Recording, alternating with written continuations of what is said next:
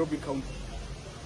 To be precise, the governor and his executive have been faithfully attending both Senate and county assemblies, and in fact, this financial year alone, the governor has been to the Senate more than 11 times, and we are sure he will go there to respond to any issues that have been raised by the Senate.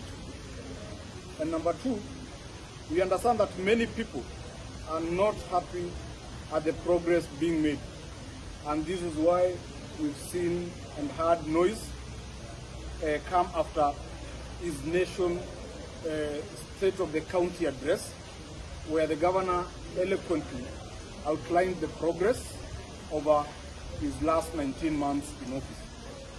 And just to bring to our attention that a lot of challenges are inherited, just like the audits in question, but His Excellency the Governor is up to the task to take them on. And challenges and achievements walk hand in hand.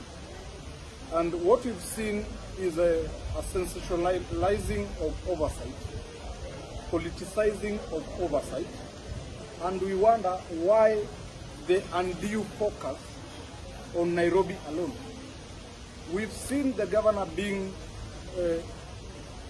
responding to the Senate, just like I've mentioned earlier, more than 10 times he's been there. We've seen other governors, or rather we've not seen other governors being summoned to the Senate. We've not seen the governor for Kisumu, Anyang' Nyong'o, being summoned to the Senate. We've not seen Orengo being summoned to the Senate, among other governors. So our question is, why just the undue focus in Nairobi? Is it premature politics being played? And we've also seen other political leaders, together with some media stations, misrepresenting facts from the audit report.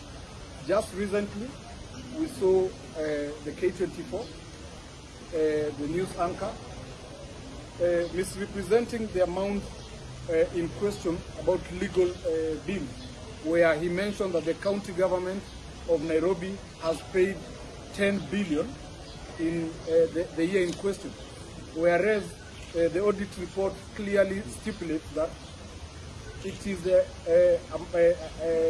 pending bills in legal fees that are in question amounting to 10 billion, and not the amount paid.